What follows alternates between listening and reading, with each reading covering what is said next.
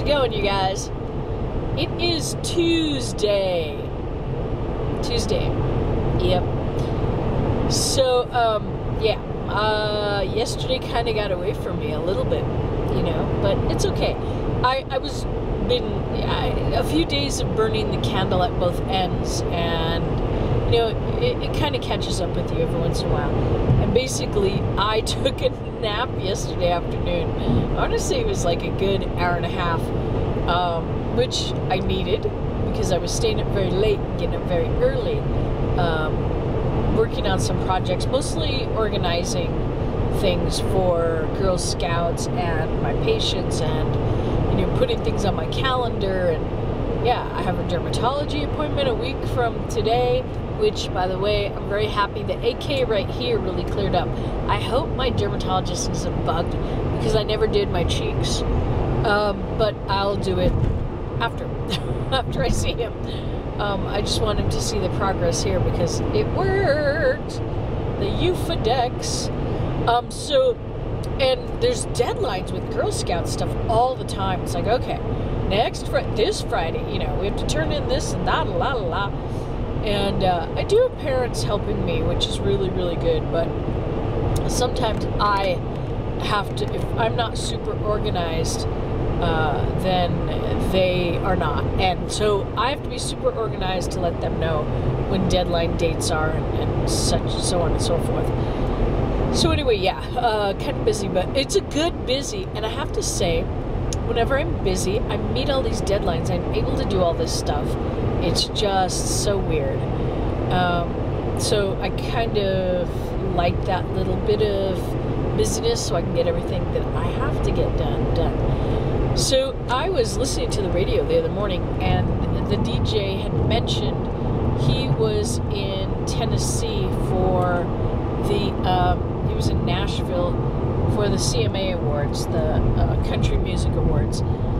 And he said that he noticed something when he was in Tennessee, and that was that everybody said hello and smiled. Hi, good morning, how you doing? It was a greeting. It was a welcome change from what he's used to.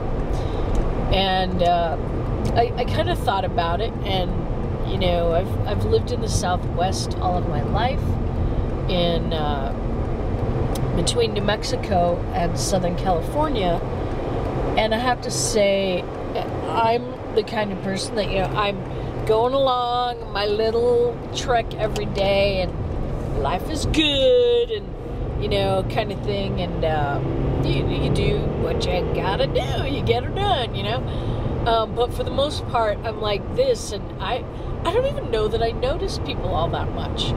I mean, I do and I don't. Like, what I'll notice is the nurse in me will be assessing, oh, they're breathing kind of hard, oh, they're, something's terrible, but we do it.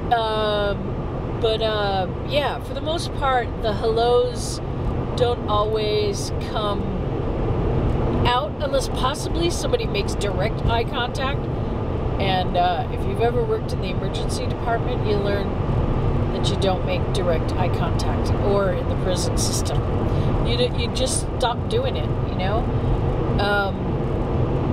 But anyway, I listened to what he said, and I've been experimenting, if you will, or practicing something slightly different, and that is to start saying hello and good morning, and flashing a little smile to people.